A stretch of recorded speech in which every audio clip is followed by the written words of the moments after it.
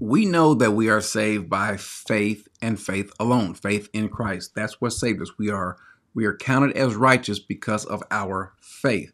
But does works have any sort of role to play in it? That's the big argument. There are some that may give an overemphasis on works. There are some that give an overemphasis on faith. And what I mean by that is to say that all you have to do is simply make an affirmation of your faith. But we know for a fact there are people who have given an affirmation of faith, who have stated they are, or what we call professed Christians, who actually are not. There are those who are professed Christians who aren't sure if they are, and then there are those who are professed Christians who actually are. Well, how do we know which one of the first two? How would the first two groups identify themselves? Because Paul does say to examine yourself to know. And so there are those who are false converts, who say they are, may even think they are, and are not. And then those who, again, who believe they are but aren't totally sure. Is there a way to determine? Can we look at our works to help us determine? Well, be clear. Paul says in chapter 4 as well as chapter 3, which we'll go to in a second, but he says in chapter 4 verse 5, he says, "But to the one who does not work but believes in him who justifies the ungodly, his faith is credited as righteousness." So he's indicating that it's the faith that saves you, not the work. And then chapter 3:28, he says, "For we maintain that a man is justified by faith apart from works of the law." So it's not the works that save you. As a matter of fact, no matter how many good works you do, you are not going to be seen as more righteous than the next person. And no matter how many works you do, is it going to take away from your righteous standing, you being justified before the Lord? What causes you to be in right standing before the Lord, to be justified before the Lord? It is the faith. The issue is, though, when and where or do works ever play a role in our salvation? Well, the obvious answer is yes, they do play a role, but it is a secondary role. As a matter of fact, it's a role that kind of helps us to indicate whether we are saved or not. Now, again, it's up to you to do so, because I can't tell what sort of works. I don't want to get in the habit of comparing fruit. My fruit is better than yours, because what do we tend to do? We tend to overinflate our fruit and diminish or undervalue someone else's work in comparison. I might be better than that person. We don't want to get in that habit. What we want to do is look at ourselves, as Paul says. Obviously, God is going to do so. And now the question is, how do I know? Because this cannot be a license, as some would say, to sin. You cannot say, well, I've placed my faith in Christ, and so I can live how I want to. I can do what I want to do. Don't care about the repercussions or ramifications. I'm not remorseful for sin. Sin doesn't bother me. A person like that I'm just described, that's not a Christian. Well, how do I know? And I say this, that person is not a Christian, because that's a person that's made a habit, a practice of sinning.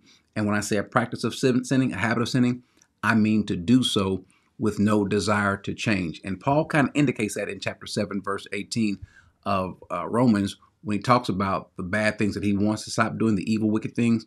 He says those are the things that he practices. But what changes, what makes us know that he is not one of those that's described in 1 John 3:9, is his desire. The word that's used there is his desire or his will. And so if your desire is to do right, but your works are wrong, well then therein lies the issue, what your desire is. We are going to do wrong at some point in time, some more than others, some less than others. But it's ultimately the heart that's in you wanting to do right. Because a person that is born again of the Spirit, that person will have a new desire. Why? Because he has a new heart. What does the Bible say in Ezekiel 36? That he will put his Spirit in us and cause us to walk in his statutes. That is a work that we're going to do. The work comes about as a result of the faith. And so it's not a works-based salvation. It is a salvation-based works that we're talking about. It's not a works-based faith, but it's a faith-based work.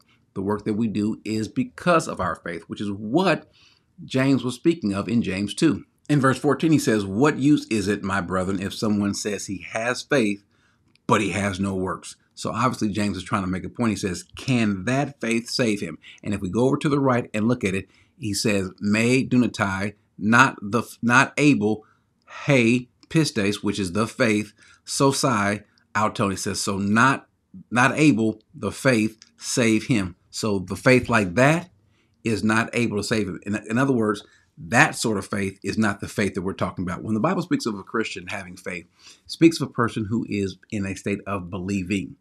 continue believing. Most often you'll see a present active participle, sometimes present active indicative, but a person who is continually believing, not the person who had a temporary mental assent to salvation. In other words, the person that says that, yeah, I believe that God did send his son to die for my sins. I believe that. I understand that that's what's happened. That's not the faith that we're speaking of. The faith that we're speaking of is a trust that bears a living out. Meaning, if I trust the building's on fire, I've got faith that the building's on fire, then what am I going to do? I'm going to move or respond in accordance to my faith, in accordance to my belief that this building's on fire. I'm going to actually get up and walk and move and do something. In Hebrews 11, what we call the Great Faith Hall of Fame, by faith Abraham, by faith Enoch, by faith even Rahab. By faith, what? They did something. Their faith in them, which is what causes them to be in right standing, their faith would end up being used by God to cause them to work. Jesus makes a statement in Matthew 5:13 going down. He says, "You are the salt of the earth. But if the salt has become tasteless, how can it be made salty again? It is no longer good for anything except to be thrown out and trampled underfoot by men." So this is Jesus' word. He says, you're not good for anything. You're worthless if you are not seasoning, or if you lose your saltiness. He says you should be thrown out and trampled underfoot by men. He says you are the light of the world. A city set on a hill cannot be hidden, nor does anyone light a lamp and put it under a basket, but on a lampstand, and it gives light to all who are in the house. And so us as believers, we are to be light in the world. And notice what he says in verse 16. He says, "Let your light shine before men in such a way that they may see your good works." Yes, not your good faith. They'll see your good works and glorify your Father who is in heaven. And so in that regard, we can see that there is some importance to works. Anyone that will tell you that works are not important is someone that is too excited about just giving a simple mental assent and have not studied the scriptures. Now, if anyone tells you that your salvation is based on your works, also is a person who has put too much emphasis on themselves and not given enough to the scriptures. You must have faith. If you never show an ounce of work, but you have legitimate faith, then you are saved. The question is, what will legitimate faith produce? Legitimate faith, true saving faith, is going to produce some sort of work. How much, to what degree, we don't know. But if we go to Ephesians chapter 2, verse 8, notice he says, "For by grace you have been saved through faith, and that not of yourselves, it is a gift of God." And so what's the gift of God?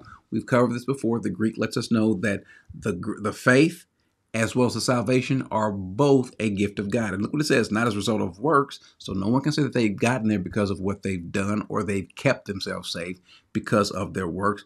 Not a result of works, so that no one can boast. But notice here, right here in verse 10, he says, "For we are his workmanship, created in Christ Jesus for good works." Created in Christ Jesus for good works. This word, good works, ergo, those are works, which God prepared beforehand that we should walk in them. What did God prepare beforehand? These good works, that we should walk in them. What's the them? The good works. And so they were created beforehand. There are things that God wants to do in us. We are the tools that he used. We are his hands, as they say. We are his feet. We are the mouthpiece. So when God wants to give a word to someone, give the gospel, he uses us. When God wants someone to show some love to someone is hurting, someone is homeless, someone is sick, someone is just in need of the body being around to help, to pray for, he uses us. We are the ones that God is going to use. Our works is what he is going to use to spread the gospel. Now, let's be clear. All works do not show your faith. Works do show your faith, but to some degree. So we don't put trust in the works to say, see, this person sinned or this person didn't do that to indicate his level of faith. Only we would know what's going on internally, why we did this, why this didn't happen. Because again, you are going to sin at some point in your life. To what degree, how much, it's going to vary, especially when we compare one person to the next person. And so works don't determine if we're saved. Godly works just proceed as a result of being saved. Because of our faith, we are going to work. Because of our faith, we have the Holy Spirit in us, and he is going to work through us. And so if there's someone that diminishes the necessity or the need for works, if there's someone that says that works have no bearing or are not important in our walk, well, then that person is sorely misunderstanding the scriptures. If there's someone that says that you must do certain works to stay saved or to get saved, that person's also clearly misunderstanding. The two go hand in hand. Obviously, faith is preeminent.